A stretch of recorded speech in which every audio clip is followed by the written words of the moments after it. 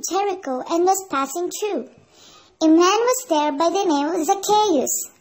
He was a chief tax collector and was wealthy. He wanted to see Jesus, but because he's short, he climbed to a tree. Then Jesus saw him. Zacchaeus, come down immediately. I must stay at your house today. All of the people saw this and began to say that he has gone to be the guest of a sinner. But Zacchaeus stood up and said to the Lord, Look, Lord, here and now I give half of my possessions to the poor. And if I have cheated anybody out of anything, I will pay back 4 times the amount.